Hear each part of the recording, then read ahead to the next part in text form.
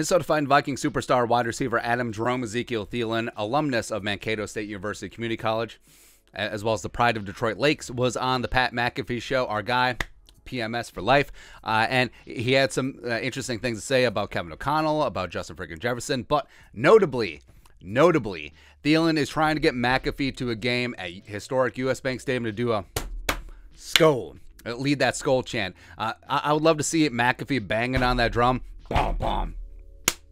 It's great. Presented him with a McAfee #1 jersey. Hell, if Jordan Berry isn't working out, like I understand that McAfee is getting all that money, but you know, part of him has to think, I could still do this. I could still do this, man. All right, but yeah, that looks pretty damn good. Anyway, it needs to be week 1, historic US Bank Stadium, because of course McAfee, I don't know. Like, McAfee seems like a cool dude. He doesn't always pick the best friends because he's very tight with Aaron Rodgers. Do the SKOL chant right in his face. Just imagine, US Bank Stadium, week 1, Aaron Rodgers' first game without Devontae Adams, without Nathaniel Hackett, and he's like, oh, my best friend, my best friend Pat McAfee is doing the SKOL chant right in my face. Now I have to cut him out of my life. And then he throws 4 picks, 2 of them to Lewis Cine, take him back to the house. Oh, I'm thinking too. Lewis Cine, wearing number 6, 6 for 6, pick 6, 666. I don't know. I don't know. But Thielen was talking about, it's a reoccurring theme that's come up whenever players are talking about the new regime. And to a degree, it's leaning in on the new regime to sort of take a shot at the previous one, where he talks about the positivity. He talks about how, you know, Kevin O'Connell is fired up when the defense has a good day, even though it's to the detriment of his offense, because he is the head coach of the entire team.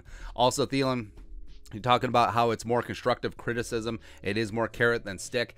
And that's a very clear shot at, you know, Mike Zimmer, where if Zimmer's defense got lit up by the offense, he would not be happy in practice. It just is what it is. And of course, he was a much more of a stick guy as opposed to a carrot. And yes, you could say, oh, these athletes are grown men. Oh, they're soft. You know, back in my day, you know, we didn't have any water, and then we had 4 a days. Now, sometimes it was 7 a day practices in the heat and humidity, and we were beaten with baseball bats, like Joe Pesci at the end of Casino. That's how we practice. These multimillionaires are soft. No, it's not that.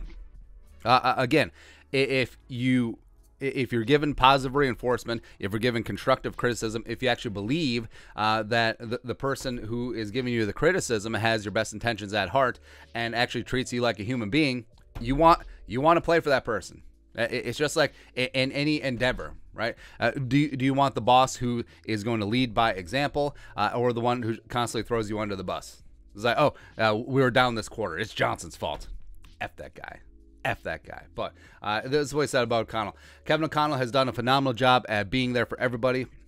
His offense is the most learning I've ever had to do, and that's part of the rejuvenation. And if you think about it, over the last 3 seasons, even though the Vikings have had 3 different offensive coordinators in Stefanski, Kubiak the Elder, and Kubiak the Younger, the offense has generally been about the same. It's really been a lot of shades of the Kubiak offense, but now Kevin O'Connell is coming in, shaking things up, and I think that new ideas are really reinvigorating everyone. And you talk about Kirk Cousins. I was like, even though Kirk Cousins has had some experience with Kevin O'Connell, it's like, oh, he's doing flashcards. Oh, he's studying like a 4th grader, getting ready for a test.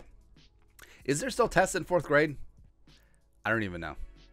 I don't even know. Then you talked about Justin freaking Jefferson. I couldn't be more thankful for a teammate Justin Jefferson is day in and day out. And Jefferson, we've talked about, where his enthusiasm for the game, it's just unrivaled, where you see it when he interacts with kids at camps. This isn't phony. This isn't, hey, I'm checking the box to do my good in the community. It's like, no. If there's no cameras, if there's no pomp and circumstance, he would just be there working with kids because he loves the game, and that bleeds over to practice. It bleeds over to the games, and it's infectious, man. To be around people who actually want to be there makes you want to be there. Be there. And then, I mean, Jefferson, of course, Thielen's going to love Jefferson because Jefferson's going to take cornerback 1 attention as well as safety help every single play. So Thielen is going to be matched up against the other team's cornerback 2-3 ISO'd, and he's like, oh, I'm Adam Thielen, especially in the red zone. I'm going to eat that for breakfast. I'm going to eat pieces of poop cornerbacks like that for breakfast, man. So, of course, he's thankful. Plus, it's really cool. Thielen has always had a nice rapport with his running mate at wide receiver, whether it be him and Cordero back in the day. Obviously, him and Diggs had a good relationship, and now him and Jefferson, even though Thielen's role has shifted throughout that, where he was the young guy with Cordero, he was the young guy with Stephon Diggs, and now he's more of the elder statesman with Justin friggin' Jefferson. It is really cool how Thielen has developed relationships with his wide receiver partner in crime. But yeah, overall, it's just another positive thing, coming out about the Vikings this offseason. Kevin O'Connell, the brand new offense coming in. Hey, the defense is still developing. We got a pass rush, baby. And hey, we can give up 20 points a game if we score 40, as opposed to back in the day where everything needed to be perfect. It's like, hey, everything needs to be perfect and we'll win by 3. Now, it's like, hey, it doesn't come down to the last play of the game if you're up by 20. Yeah, we'll just go from there. But the thing I want most, the SKOL Chant. McAfee, SKOL Chant. Bum, bum, SKOL. One time, right in Rogers Grill. Do it. Do it, man. But your thoughts are thoughts. Adam Jerome, Ezekiel Thielen was on the Pat McAfee Show. Let us know in the comment section below. Subscribe for daily Vikings takes. Once put the work, put a little something in the Venmo. But until next time, SKOL, production value.